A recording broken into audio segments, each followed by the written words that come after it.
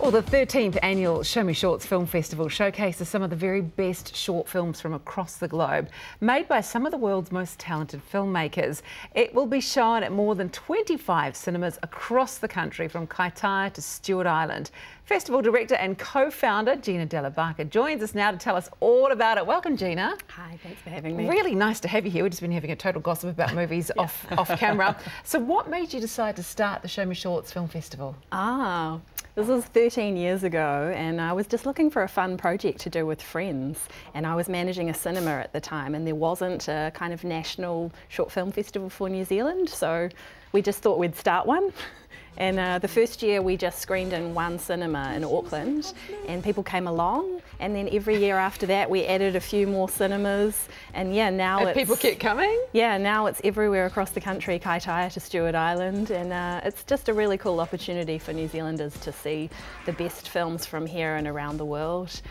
Why do you think short films are important? Short films are often made at the beginning of filmmakers' careers, so they can be a great kind of starting point. They're also, because they cost less money, they can be a great place to experiment with different types of filmmaking and test out their team to make sure they've got a great filmmaking team. And some stories just fit short film genre better. They do. How many films are involved with this year's festival? So we had about 2,000 entries, and my team and I have selected the top 50. And wow! And so what happens to the ones that win?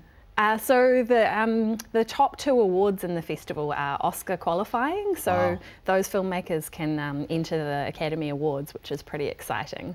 There's lots of other prizes too, cash and memberships to industry guilds, but I think those are the ones that the filmmakers really vie for. Oh yeah, and the prestige as well. Okay, let's talk about some of the New Zealand shorts that are in it, because we've got 4 New Zealand shorts making their world premiere. We do. I can remember last year talking about this one, 21 Points, with Josh Thompson and Robin Malcolm, and animation which is out of this world. Amazing. This is one of my favourite films in the festival. It's so great. It's about a grown man who's never stopped believing in his imaginary friend, who's this kind of quite inappropriate robot.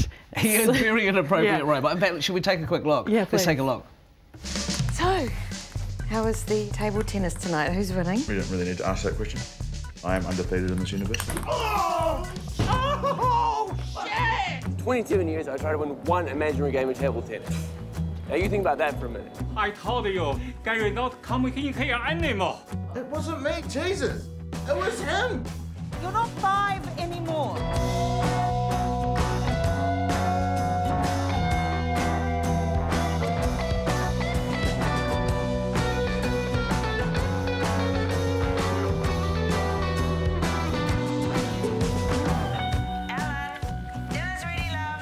How's that timing?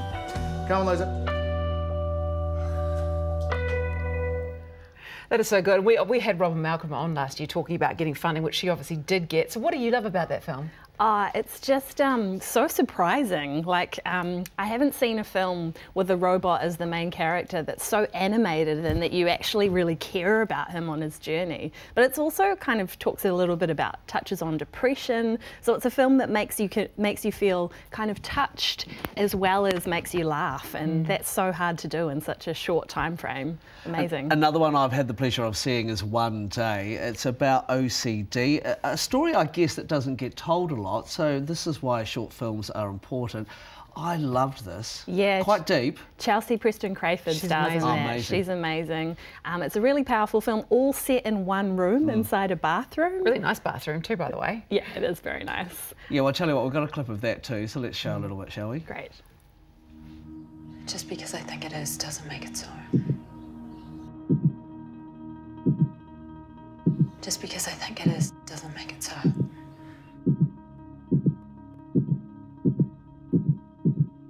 Just because I think it is doesn't make it so.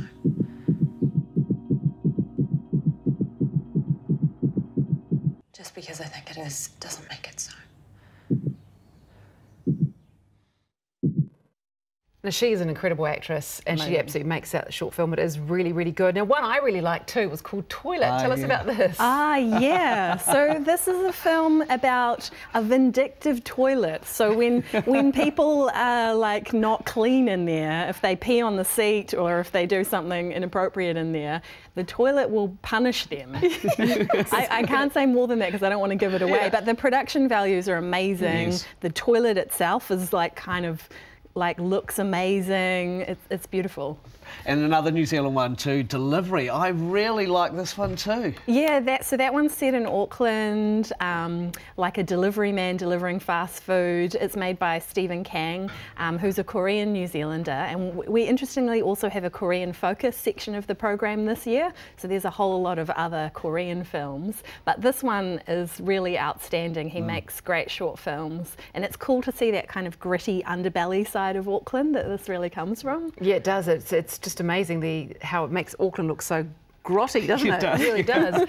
Really, really good films, all quite dark, but I guess there's some comedy and things in there as well. So just to keep things light. Hey, well, so many good films to watch. Thank you for joining us. Pleasure.